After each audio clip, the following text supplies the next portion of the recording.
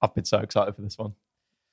So I gave everyone a task this week, which was to come up with the plot of a Warhammer movie in a different genre and fan cast who you would like to play each of the characters. So we haven't discussed before what anyone's doing, so we're gonna find out and react to this live. But James has been going on at long length, sort of trash talking before the show and the preamble. James is like so happy with his one. I really like my one, yeah. But I'm convinced he's going to say at least one thing that George has no reference for, doesn't get the reaction that he needs at all. I think you'll be all right, actually. I think you'll be all right. I've not gone too retro on this, so don't worry. And that's not a dig at George.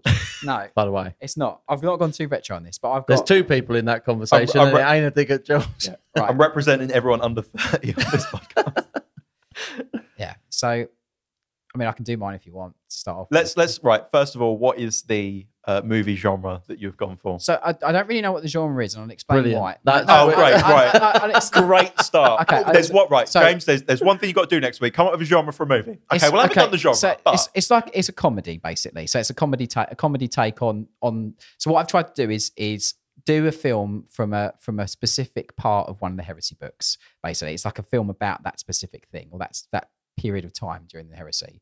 So it's where Vulcan crashes onto Macragge, and he's basically going nuts on Macragge. Okay, and you've got Gulliman, John Grammaticus, and Conrad Kurz are all like in the mix, basically. So it's just, and he loses his hammer as well. So basically, it's basically that part. But he pulls a Thor. Yeah, basically, yeah, he teleports himself onto Macragge. And then Gulliman picks up the hammer. Yeah. So it's a scene there. And I've chosen 4 characters to represent, or 4 people to represent each of those characters. And I think it would be hilarious as a film, basically, just all the things that go on and the way that those actors or people would play the character, basically. Go on then, who are you casting in this movie? So, Vulcan is portrayed by Chris Tucker. Because I absolutely loved him in The Fifth Element, and I just think that him playing Vulcan would be hilarious, like absolutely hilarious. Just the way he is. Okay, yeah, okay. I think it'd be amazing. I love everyone tuning into this. Like, oh yeah, I want Henry Cavill as like Valdor and da da da. And the first one we drop is Chris Tucker, who hasn't been in a film for I don't know how long. He'd be an amazing Vulcan, I think. He's done a film in like 20 years. No, I know, but that's the thing. Like Vulcan's this stern. Like I just think him portraying him would be hilarious. Like it'd just be super funny. Right. John Grammaticus is a perpetual. Who is John Grammaticus is a character that goes through several of the books. He's a perpetual, so he's immortal, and he basically him and Vulcan have got like quite intertwining lines. So they have quite a lot of things where they're kind of like. John Grammaticus is trying to basically kill Vulcan for lots of reasons, but there's lots of things going on in the books. But so I've got John Grammaticus played by Ricky Gervais. That's such a wild card.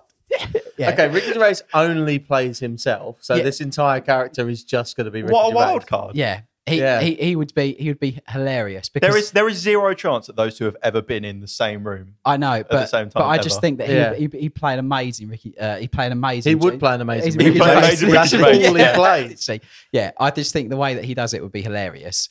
Now, in that book, Erebus, everyone hates Erebus anyway, but I think to make Erebus really funny and he'd have like a humorized, really dark kind of like approach to doing Erebus.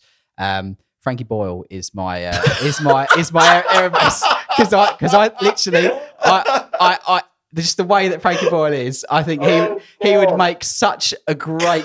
That's the one that's got me the most. Scottish Erebus. He'd be absolutely amazing. I think. Yeah. I didn't see that. That's. Yeah, I just think that would be absolutely amazing. That's the one you asked me yesterday. Yeah, and yesterday James went. Does it have to be an actor? And I went, no, that's kind of funnier if it's not. And he went, so it can be a comedian. And I went, yeah. And then I thought I had him because I went, it's going to be Lee Evans. Lee Evans is in it then. He knows I'm a big fan. He loves Lee Evans. And he went, oh, it's not actually. And I completely forgot about that. I didn't even think about who else it could possibly be. And I wouldn't have guessed that at all. Frankie Boyle as Erebus, I think, would be hilarious. Just because I think it'd be amazing. And then finally, you got Conrad Kurz. Now, Conrad Kurz is obviously quite a evil character, like quite bad. But I just think someone that would play him quite well would be Adam Driver. So the guy, that's actually a fairly good pick. one. yeah. That's So actually a I fairly think good Adam one. Driver as Conrad Kurz would be absolutely amazing. That's a great pick. Yeah, that is very good. That's spot on. I think he would be great because What a mental movie. Can you imagine seeing the poster for that film and all of those actors on the same thing? I literally think that would be amazing because then when you look at all the different scenes and bits and bobs that are in Vulcan Lives, which is the book, I just think that What would an be insane Hang film. on, so we've got Chris Tucker. Who's directing it? I don't know. I've got no idea. I haven't picked a director. Whoever can Stephen make Merchant. whoever can make that lot work together. Hang on, Chris Tucker. Chris Tucker, Ricky Gervais. Ricky Gervais. Yeah. Frankie Boyle was Frankie Erebus. Boyle and Adam Driver. And Adam Driver. Yeah. That's my sort of like zoomed in short film about Vulcan landing on Macragge and having all these characters intertwined in the story. Yeah. I don't know if you understood the assignment perfectly or didn't understand it at all. I'm still not sure if that. I think if that wasn't the assignment, then the assignment was wrong. That's brilliant. Brilliant. I would watch it. I'm telling you now. Yeah. I think you'd have to watch it just based on the lineup. Yeah. So that's You might cause like the universe to implode with those. Frankie people in the Boyle as same movie. Erebus, I think, would be absolutely amazing. That's unreal. Yeah, like I just think he'd be great. Yeah. Right, Joe. Well, mine's supposed to be funny, but I don't think I've got a patch on that now. But we'll go. He's done too much of a wild card We'll go for, with this, it. for this to pan out. How are we supposed to follow that? So mine isn't an already mine's a comedy as well. But mine isn't an already built-in story within Warhammer. This is a new story.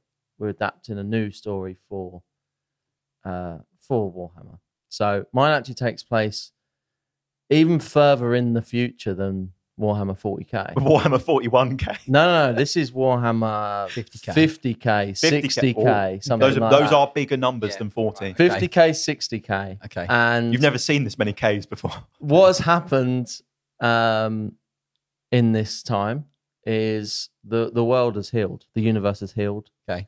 Everything is back to... It's an even better version as what it ever could have been before. This is like a Star Trek utopia. The universe has healed. The warp is closed. It's still there, but there's no access to anything like that. My lore knowledge isn't top tier, by the way. So if I get anything wrong, please don't flame me in the comments. Remember, this is a comedy film fan movie casting. But the warp, it's there, but no one can... There's nothing to do with it. And humanity's thriving. Every species is thriving, and there's schools and everyone's back to normal and stuff like that. And obviously in school you learn history. And history lessons for people of the Warhammer 60k timeline will be learning about, the events of Horus Heresy and all this stuff that was going on thousands and thousands of years ago and stuff like that. So there's two teenagers who are failing their history exam. And now some people might start to pick up that this is just Bill and Ted. This is Bill and Ted, but Warhammer. First of all, two teenagers. I'm going Tom Holland and Zendaya, right? I do understand I think they're 30 now, but I reckon if we made this film the next 6 months or something, It's a very tight timeline. I reckon if we made this film in the next 6 months or something, Tom Holland and Zendaya, they can be teenagers still, I think. Well, Tom, we know you're listening every week. Yeah. Zendaya not too keen. She's more of a painting phase girl. So yeah, we can make that work. They're failing. They get visited from someone. They're on their way home from school, whatever. They get visited by someone even further from the future. Right. Warhammer 70k. From Warhammer 70k. Yeah. Okay. It's a navigator. Yeah. Which is spooky straight away. They've read about navigators in the books. They've reid about that. They was just learning about that this morning. They've read about the warp. That is actually what was on the page that morning. Exposition. How crazy is that? Yeah. The navigator informs them that it's actually pivotal to the the universe that they pass their history class and go on to Yeah. to study history further. Yeah. So to ensure that those things don't happen again, and the navigator's seen the future without that happening, and it's awful. And so the navigators come to them. So the best way for them, as in Bill and Ted, to pass their history class is to go back in time. They go through the warp with the navigator. Oh, the navigator, by the way, is played by Walton Goggins. I don't know if you're familiar with I'm not Walton familiar with who Goggins. that is. Who is that? Walton Goggins, bring him up. Have you just pulled a Clive Warren on me? No. Walton Goggins. You'll know him. I think he would be a good navigator. We'll have him all like... I'm going to search it now. He's a legend, mate. He's a legend, Walton Goggins. Okay, right. You're not seeing like No, Hateful Eight? He's in. Yeah, no, He's in the Hateful Eight. I'm with you, Joe. Yeah, Go on. I'm with you, yeah. Go on. You're losing me, Walton but Goggins. you can pull it back. You've got it's time. Walton Goggins. It's Walton Goggins and Zendaya and Tom Holland so far. The I don't think they've ever. classic trio. I don't think they've ever been in anything together, Yeah. as it stands. I just think he'd be a good navigator. Yeah. Sort of admech him up a little bit or whatever, however they look. Yeah. They have to go back to Warhammer 40k. They have to witness what is going on. Yeah. And they have to, the assignment in particular is about Space Marines. So they have to go and see what was going on and talk to Space Marines and get the best possible account that you can of a battle. So the other three characters that they encounter are 3 Space Marines. Okay. No specifics. I've just gone, well, let's say it's a captain, a sergeant, and well, actually, one of them definitely has to be a scout. One of them's a scout. So I'm going. Walton Goggins takes them to Warhammer 40k mid battle. Yep. I'm going captain. Who have I gone? What order have I done them in? Space Marine captain. I've gone Nick Offerman, who plays Ron Swanson in Parks and Recreation. Are you familiar with Nick Offerman? I know, yeah. I think Nick Offerman as a Space Marine captain Why could I picture that so would perfectly? be fantastic. Okay? So he's the captain.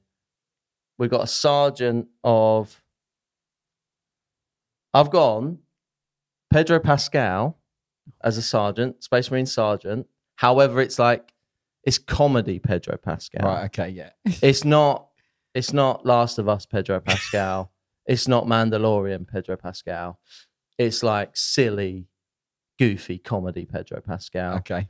And then finally, the Space Marine scout, played by someone who I think would be a great addition to absolutely any film you could ever make, and that is Michael Cera.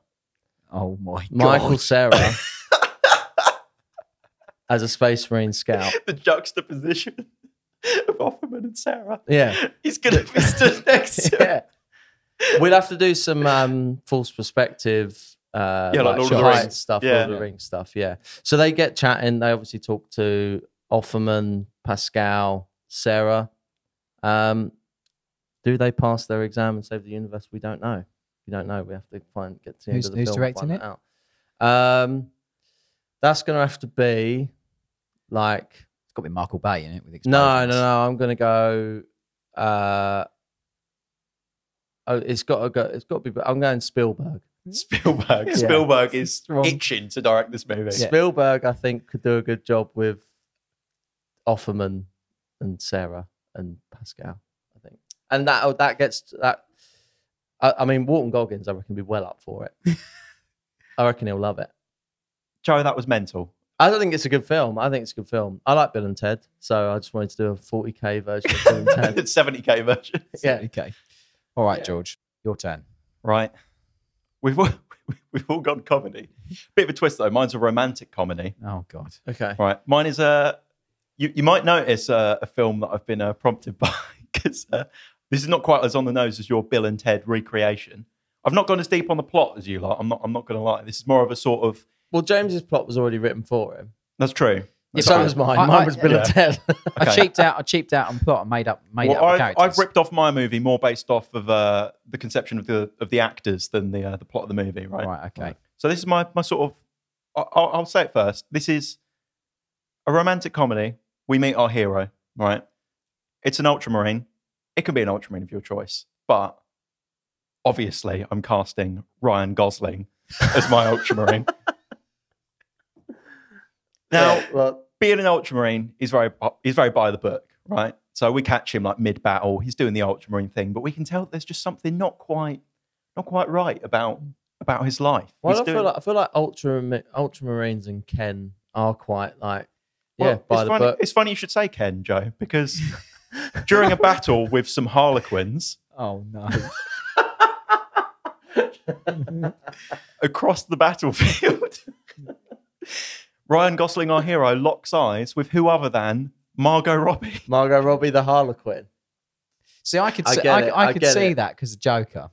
Oh, Harley Quinn. Or Harley Quinn. Yeah, yeah. I imagine that's. I where mean, you I were don't know how you going. didn't connect I those dots. imagine Yeah. that's where you were going. That's with where I was that. going with it. Yeah. Oh, I get it. The Joker. Yeah.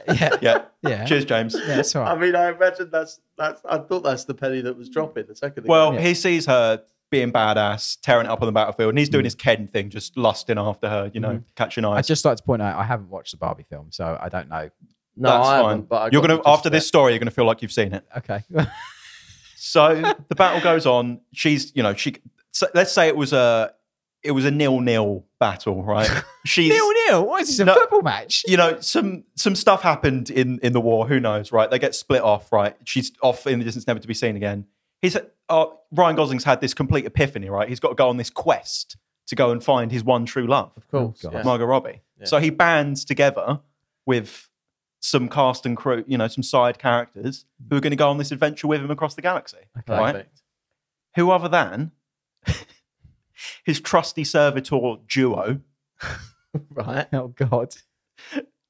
We've got a similar route with this, Joe. I was trying to keep a straight face. The duo of, I don't even know his name, which makes it funnier, McLovin from Superbad.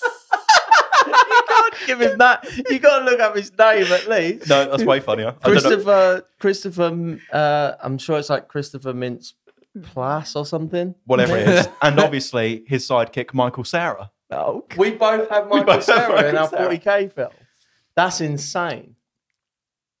And I had to throw one more in there because we said 5 characters.